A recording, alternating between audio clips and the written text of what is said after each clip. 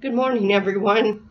We made it through another weekend. It's supposed to be a really hot one this week. Here in Yankton tomorrow, it's supposed to be 106 with dew point. So I suggest staying in where it's nice and cool and having a nice cool beverage these days.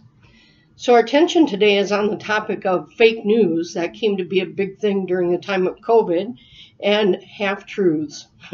Gossiping or not sharing the full story about someone or something creates havoc 100% of the time. There is a story shared in Glenn Van Akron's speaker sourcebook to illustrate this point. A sailor caught up in the celebration of his ship leave got drunk. The captain entered into the log, "Mate drunk tonight." The mate begged the captain, "I've never been drunk on board before. You know I have always been sober, and unless you add that truth, I'll be relieved of my naval duties." The captain refused to modify his entry. A few days later, the sailor was making his entries in the log. Among other notations, he made this one: "Captain was sober today." The captain was outraged when he read the entry. "You have created a false impression in the minds of those who read this entry. They'll believe it's unusual for me to be sober." The sailor replied, "My statement is true, and it shall remain in the log." Years ago, the monastery had a facilitator for the election of prioress who offered this advice that she shared and is shared frequently among the sisters. When you are about to say something, ask yourself, is it kind? Is it necessary? And will it move us forward? If not, it probably doesn't need to be said. How true. We can't control the fake news that is out there, but we can control the fake news that comes from our own mouths. So our discussion or reflection questions this week are: why do you think that gossip gets shared and why people crave to be in the know about things or people?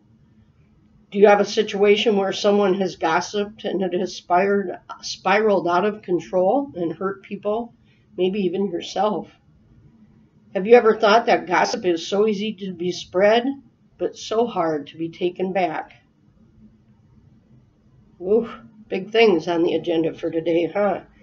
It's always, my dad always said that God gave us 2 ears and 1 mouth, so we should do twice as much listening as much speaking. So maybe that is true today for us.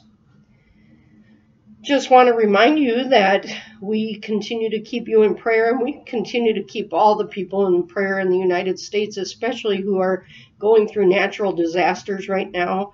We have people out on the West Coast who are having fires, and people on the East Coast in Kentucky who are having the floods. So we'll keep those people in prayer, those people who have lost homes and lives and friends and family members. And it's a really tough time for them. So let us pray. Loving God, grant that we may never fall into the sin of slander and gossip. Help us to think charitably about our neighbor and to never spread lies or rumors about them. May we always remember that our neighbor is made in your image and is deeply loved by you, the same as we are. May we treat them as we would treat you. Help us to hold our tongue when the occasion warrants. For the times that we have failed in this charity, forgive us, Lord, and grant that we may not fall into that sin again by your grace. And we ask these things through Christ and in the power of the Holy Spirit. Amen. God bless and have a great week.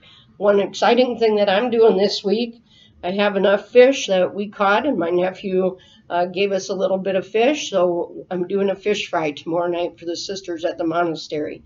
So it should be a good time. So God bless, have a great week, and we'll see you next Monday.